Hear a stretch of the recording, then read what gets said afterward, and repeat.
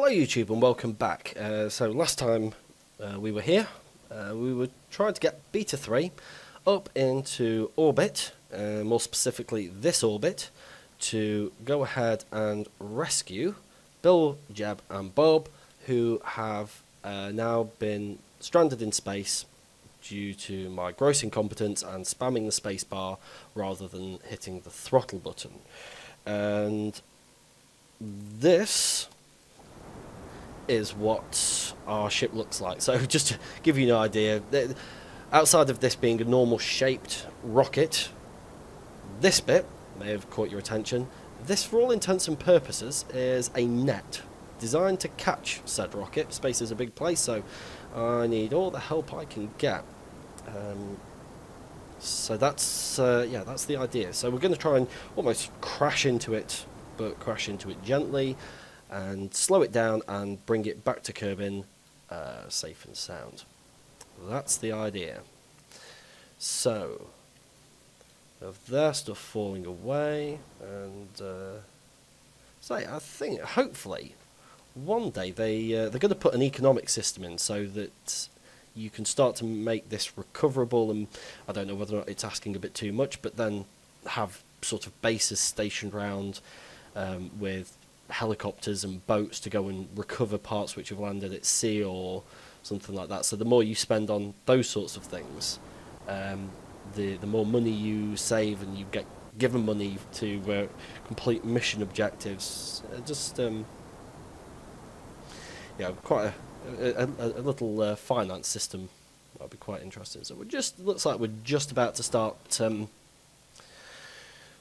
complete the orbit, and then we'll get to the North Pole, we'll turn, and looks like this is the last, there we go, the last tank of fuel. So then we'll turn and we'll get onto that orbit and then slowly try and crash into them and slow them down and recover them. So tiny little rocket here, so the speed's starting to pick up a bit. That fuel should last us a good long while. It's probably a good thing because I'm not sure why, but that seems to have slowed down a little bit. I might just pop a 2x warp on it and just see if I can speed things up a touch. It doesn't seem to be having a great deal of impact. But we're speeding up quite nicely anyway. That might have something to do with the fact that we're coming down. But gravity shouldn't really be taking that much of a hold at this sort of height, if any. Let's see if we can. Oh, we can't get any more. But yeah, it looks okay. So it looks like we're just about to come into it. Maybe if this rocket doesn't work, then what I'll do is drop another couple of tanks onto one of those earlier stages and try and just give it a bit more pep. And maybe not get quite as high as this, because I mean, so what's that? I reckon that'd be about 230. I've forgotten what it is, but so as far as height goes, we're actually not a million miles away from where we need to be. But yeah, we'll just try and get those two lines to meet for at least 50% of the journey, but then one of them needs to be on a different path at somewhere else. And I think that's actually probably going to be easier to do than actually get them lined up in the first place. There we go. Let's just have a quick look, see how we're doing. So we're almost through one entire tank already. Actually, you know what? I think we might just go with an abort on this one, because it doesn't look like there's enough fuel to get there and achieve everything that we want to do. So we'll put some extra fuel on it, and we'll come back. So I think just maybe like 3 more tanks. So 1 at this stage and 2 at the second and third major stage, and maybe look at getting rid of those solid fuel burners in exchange for those liquid fuel. So again, I'm going to pause and we'll be back in one moment. Okay everyone, hello and welcome back, and as you can see we are just about to touch back down on Kerbin there. In fact, actually, funny thing, I was recording a second ago and realised that I hadn't turned my mic back on, and so I had to restart. But as we detached from that stage, the cockpit got away from the command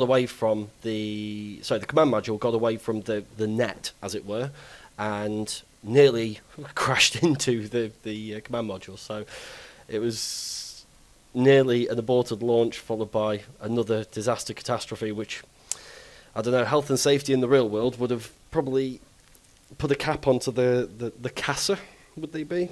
I don't know. The Kerbal space division, space program. So, I'm going to touch down now then, and go back to the build bay, quickly add a couple more cylinders of fuel, remove the solid fuel burners, and save the game, and that will probably be it for today, and then we're going to relaunch in the next episode, and have one more crack at rescuing them. If it doesn't work then, I might break my own rules, because I don't think, as far as footage goes, it's going to be too entertaining watching me do this over and over and over again, and that is most likely what it's going to wind up becoming. So if that doesn't work, then we'll strip the stupidness off the top of it, and so it'll go on a bit of a crash diet, no pun intended, and then we will do a more sensible run to the moon that Alpha 1 was supposed to do before, as I say, disaster struck. I'm just going to pop. I think we'll add another tank at this stage as well.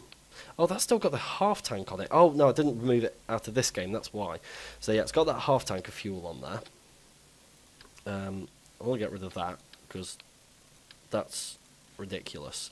So this has actually had 2.5 new, 1.5 tanks put on it rather than 2, or rather than the one it was going to get. Let's get that. So we'll strengthen this.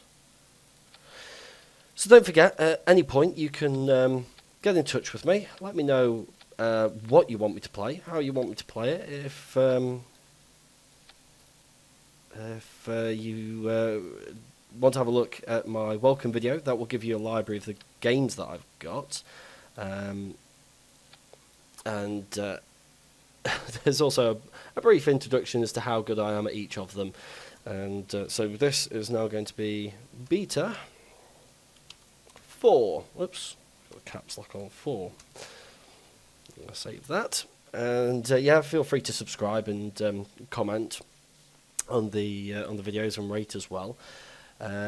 So, next time, Beta 4, without toppling over, will be launched on the rescue mission. So, thanks very much for watching, and don't forget to join me then.